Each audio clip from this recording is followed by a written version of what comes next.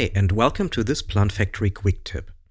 The PlantFactory plugin for Unreal Engine now supports master materials, material instances, and also the automatic generation of Pivot Painter 2 wind data for Unreal's real-time Pivot Painter 2 wind.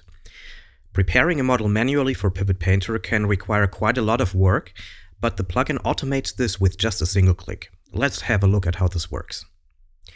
Once you've loaded a PlantFactory plant into Unreal, go to the Convert to Unreal Engine object menu entry. In the conversion settings, you can now choose if you want to create a separate material for each plant part, or if you prefer a few master materials from which then the other materials will be derived as material instances. We recommend master materials over individual materials because this saves on resources, and any changes made later to the master material will automatically propagate to the material instances. Once you select master materials, you can also generate the data for Pivot Painter 2 Wind. This will compute additional texture maps where each pixel represents the location and direction of virtual pivot points for each major plant part. A second texture is also computed, and this one stores the hierarchical information from each parent level in the plant. You can specify in which UV channel these additional texture maps should be stored on the model.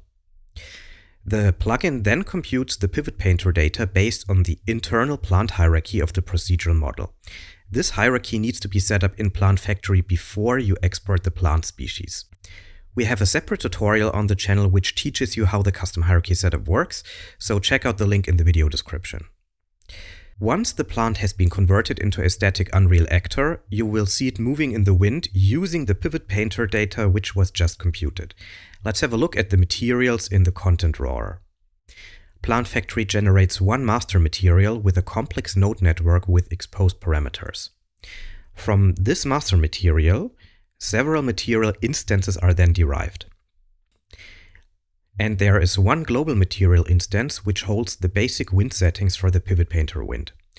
These settings are directly taken from Epic's own Pivot Painter material functions.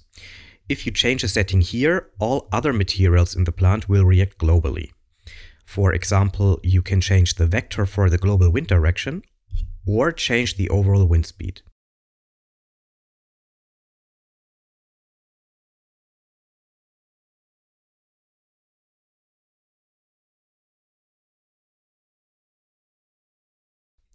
Based on this material instance, PlantFactory creates further material instances for translucent materials such as leaves and opaque materials such as bark.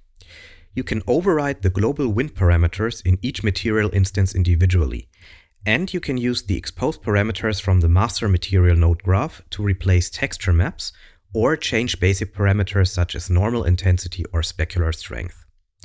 Again, if you set up a different hierarchy structure for the plant in PlantFactory standalone, the computed Pivot Painter data will be different and the wind animation will also look different.